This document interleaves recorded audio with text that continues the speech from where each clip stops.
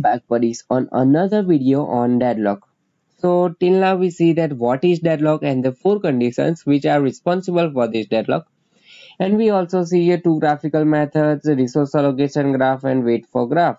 So I think you have a basic knowledge of what is deadlock, right? So we can say that this deadlock is something like an infection for our computer system, and we are these powerful white cells, and our job is to protect our system from this infection called deadlock.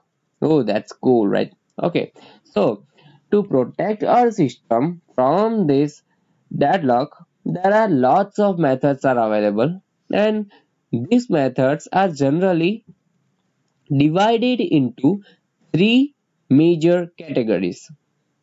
These categories are deadlock avoidance, deadlock prevention, and third one is deadlock detection and recovery.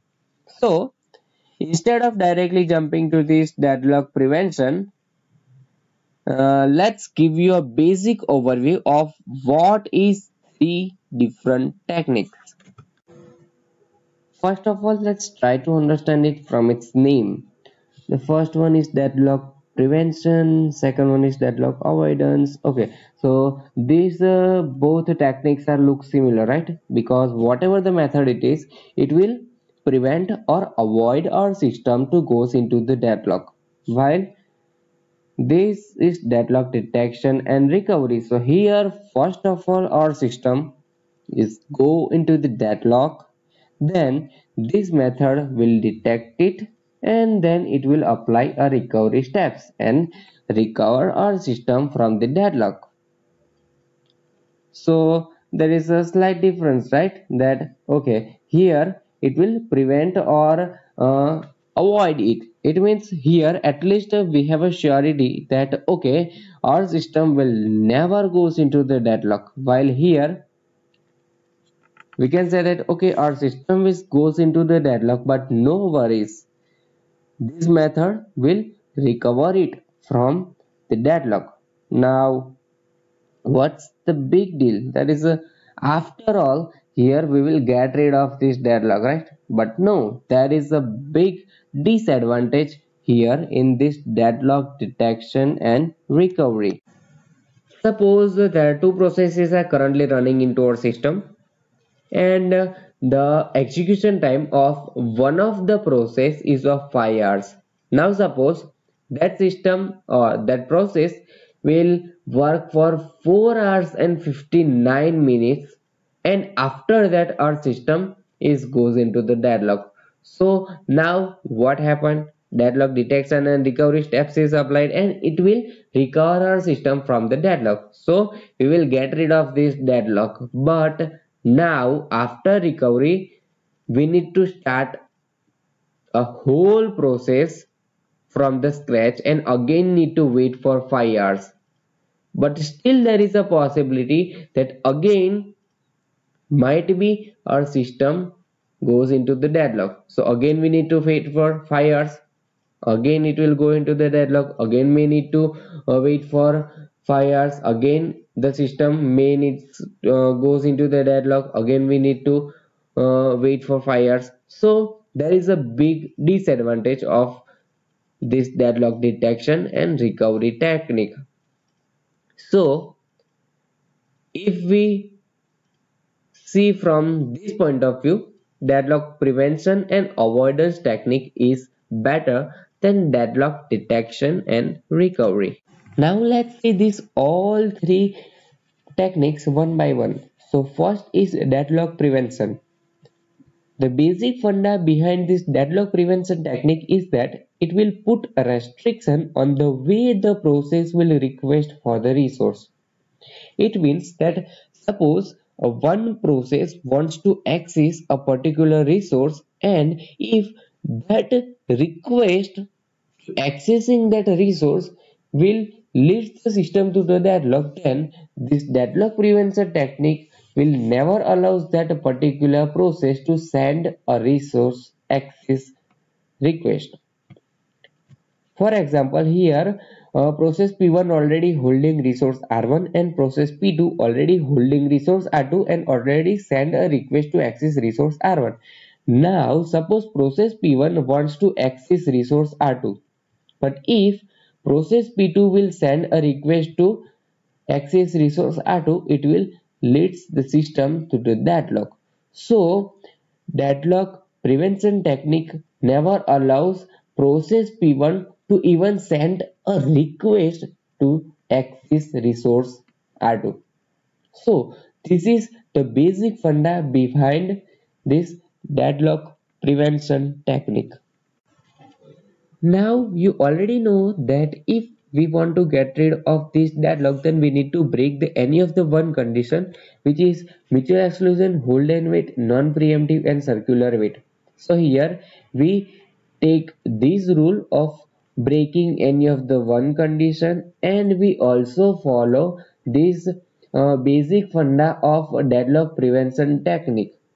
Hence, we are trying to develop some method so that if any of the process wants to access a particular resource, and it will send a request, and if that request will may leads the system to the mutual exclusion or either hold and wait or either non-preemptive or either circular wait, then we never allow that particular process to send a request, right? So let's try to develop some method which always break this mutual exclusion method. But it is not possible to break mutual exclusion every time. Why? Because some of the resources in the computer are by nature mutual exclusive. For example, printer. Now, two processes can never access printer at the same time. So every time breaking mutual exclusion is not working. So we cannot develop any deadlock prevention method which break this mutual exclusion method. So here it is not possible. So now let's try to develop some method which break this hold and wait condition. Now, breaking this hold and wait condition in deadlock prevention is easiest one, right? Why? Because our main funda is to put restriction on the request, right? So, if we want to break this hold and wait condition, the only condition is that it never already holding some resource. So here process P1 already holding resource R1 and it wants to send a resource R2. So here we never allows process P2 to send a request resource R2. So first we tell that okay, process P1, you first need to release resource R1. If you release resource R1, then that I will allows you to send a request to access resource R2. But here this solution may not always works. Why? Because it might be possible that suppose process P1 cannot execute without resource R1. So this solution may not work. So we need to find out some other solution, right? So other solution to avoid this hold and wait condition is that at the beginning of the process we acquire all the logs. If any of the resource is not available and if we cannot get its log, then we will release all the logs and wait until we found all the logs.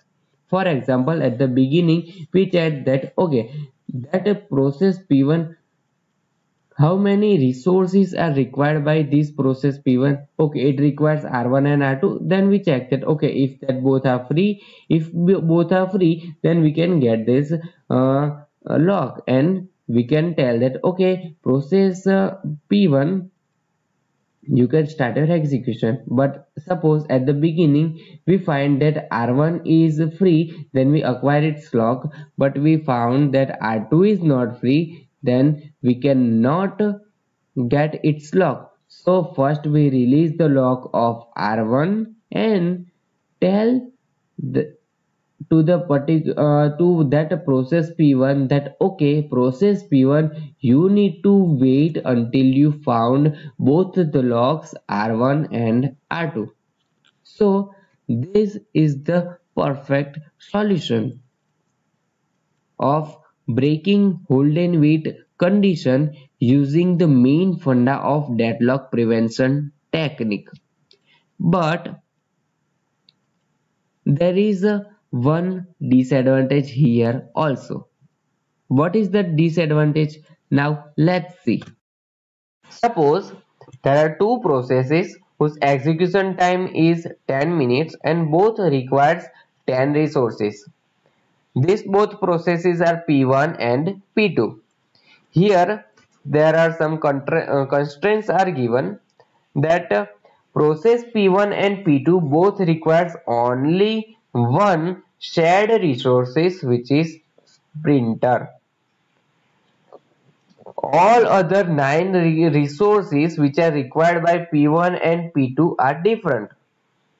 Now, one other constraints given is that these 9 resources, these both 9 resources are required at a starting 9 minute of time, and at a starting at end last 1 minute process P2 requires printer, as well as process P1 requires printer at last 1 minute.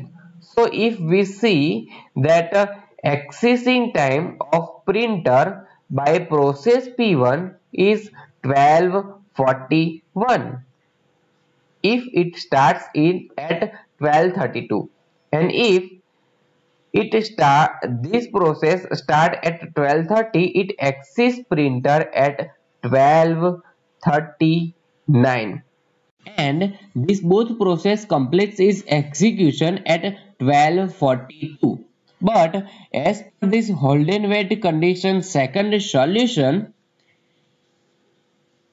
this process P2 starts at 12:30. So at the starting, at the beginning, it checks that okay, all that 10 required resources are free or not, and it will find that okay, all are free. So it will acquire all that locks and it will start its execution. But at the starting time, it means at 12:32, P2 finds that P1 finds that 9 resources are free, but one resource printer is not free, so it cannot start its execution, and it release these resources lock, and it will wait for printer to release, and at 12:40 printer is released, and this process P1 starts its execution at 12:40 instead of 12:32 and completes this process at 12:50 instead of 12:42. So here, as per this solution, in this example, it increase a waiting time of process P1, as well as here one another disadvantage is a poor utilization of resource.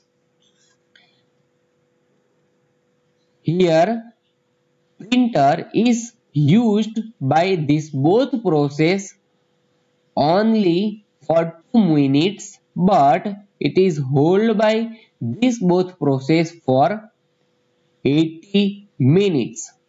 So here there is a poor utilization of the resources.